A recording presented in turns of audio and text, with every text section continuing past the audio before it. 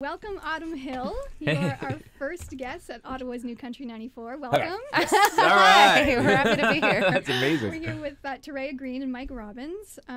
Just wanted to get this out of the way. Everyone asks you where your name came from. Do you want to just do a quick little spiel? Sure, yes. I actually used to live off of Autumn Hill. And I just remember walking my dog and seeing it every day and fall in love with it. And we were talking about it. We just thought it fit so nicely with the sound we were making.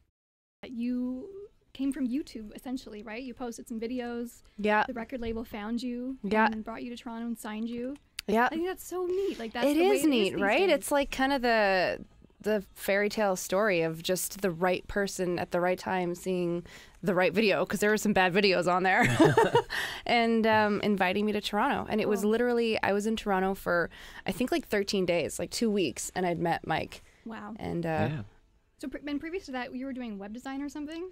Is that yeah, right? I did a handful of things. I was doing web design. I was actually more of like animations for actually other artists. Like at one point I animated Tim McGraw's holiday card. Oh my So like God. the tree would slide in and he wished everyone happy holidays. But I'm still mad we didn't get one of those this year. we should totally, I could make one for You should us. make it. Just put his face on it. We'll feel great.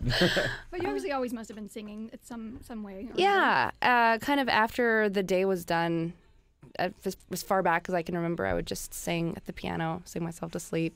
Always. So It's always cool. been a passion. Cool. What about you, Mike? Where did you come from? It's been music my whole life. My dad was a drummer, my mom was a singer, and I've been in a bunch of bands, and I've been very fortunate to play guitar for a bunch of great artists. And I was living out in Los Angeles for a while and got to tour America and all over Europe and stuff. And I'd always sort of loved country, though. I grew up in a classic rock home, which featured artists like Johnny Cash, though, and Merle Haggard, and I know it's not classic rock, but it's that For its time time, period, yeah, exactly. exactly. So it was always kind of there in my blood, and I came back and signed to this label, and they called me and were like, "Hey, we got this amazing singer. You guys should meet and see if you can write some music." And literally the first day we met, we wrote "Favorite Mistake."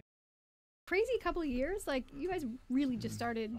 Wow. A couple years ago. You're already nominated Yeah. for Juno in 2014 and a couple CCMA nominations. Like wild. It is wild is the perfect word. I mean, you Yeah. absolutely don't expect that. You just make music that you love and you hope people will connect with, and you put it out there. And then the response was phenomenal. I mean, we're so grateful and fortunate to have been accepted, and embraced like this. It's been an amazing couple of years. The best years of my life, for sure. Absolutely. What's your favorite country record lately? A Or country artist? record. You know who I'm loving? Little Big Town. I have completely fallen in love with Little Big Town. We actually we ran into them backstage at the CCMAs this year, and we were just fanning out my God. so hard. I think he actually had stayed and watched our little trio song that we done with Jan Arden, and he was expressing how I don't even think I heard anything he said because I was just in like this white noise. Oh my gosh, I can't believe they're right in front of me. But We're so not cool. no, we're We're not. so not cool. The first time we met, What were they like? oh, just the sweetest people. He was just so like, "Oh, you guys were great," and Jan Arden, fantastic, and he was just so happy, and it was a really, really wonderful experience. Absolutely. I guess, do you guys have any advice for up-and-coming singer-songwriters that are trying to make it the way you guys did? Ooh. Wow, I still think of us as up and coming. When she just said that, I was like, "What?" Like, You know what? When I was in Calgary, I would consider myself kind of a shy person. I did YouTube because I didn't like to, I was very nervous in front of crowds. And I had written on my mirror for like a month before I left. And it was, "Courage isn't the absence of fear, it's the mastery of fear." And it's just be courageous. Put yourself out there. Like, just go for it.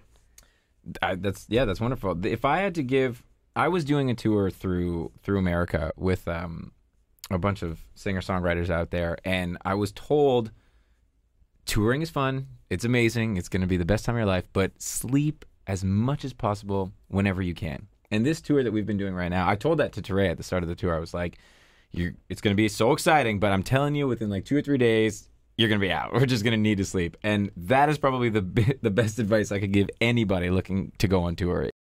You're on tour with Kira Isabella. Absolutely. Is there any fun antics or pranks or anything cool happening behind the scenes that you can share, that you're allowed to share?